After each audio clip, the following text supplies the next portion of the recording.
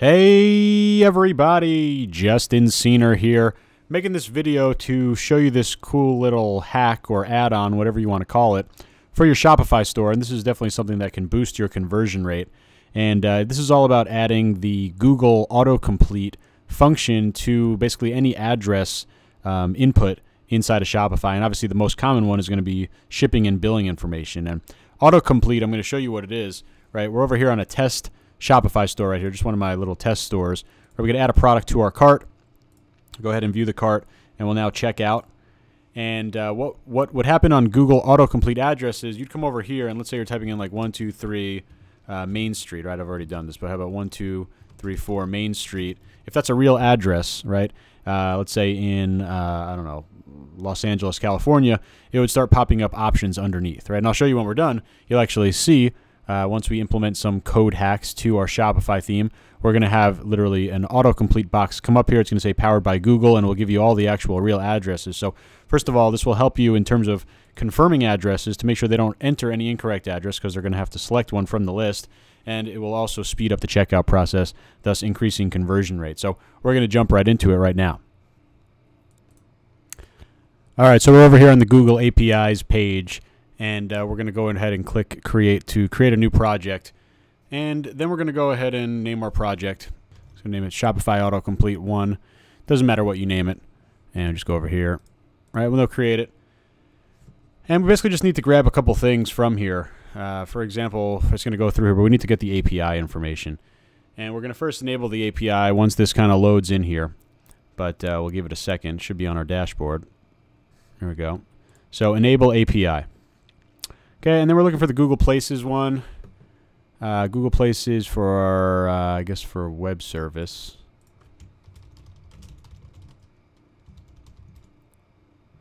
Here we go. Google Places API web service is what we want to search for. So we're going to come over here and we're going to enable this one. And we'll click the play button up here to enable it.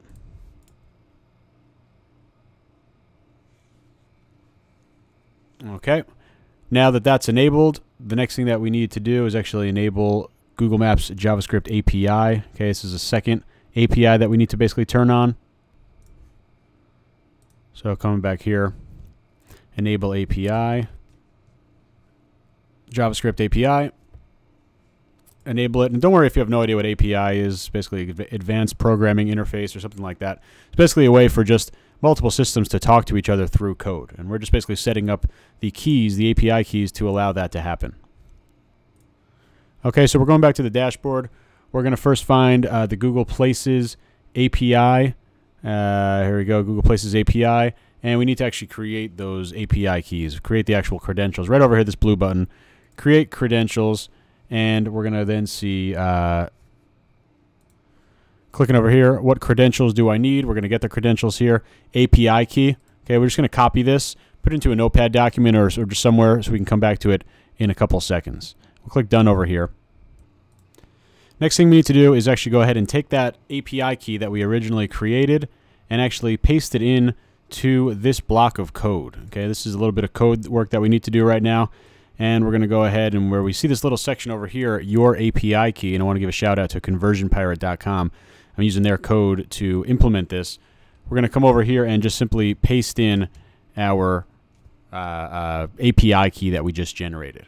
Okay, so now that we have this, we're going to take this all and we're going to copy this little bit of code. And now we need to go back into Shopify. Okay, so inside Shopify, I'm just inside my online store preferences section. You should already have Google Analytics installed over here. And now we're going to come over and click this Add Custom Javascript box right over here. And you might have other scripts in there. You're going to have to make sure that the all these scripts play nice. So make sure you test this if you have other stuff in here. But we're going to come over and just paste in the code that we had previously edited with that copy and paste API key in it and save. Okay, and that's really all you should need to do inside of Shopify. So let's go test this. Okay, so let's test it out. Open up an incognito window and just go back to this product page. We could add it to cart. Okay, view the cart. Come over here. We'll now check out. Right, and we could put in anything here in the checkout. The point is to get to the next part. So go to test email, test person, and let's start typing in. See, it already pops up, right? Google Autocomplete Addresses now popped up. Let's say you wanted to send it to the White House, right? 1600 Pennsylvania Avenue. Actually, there's a lot of them, you could see. But it will come up, right?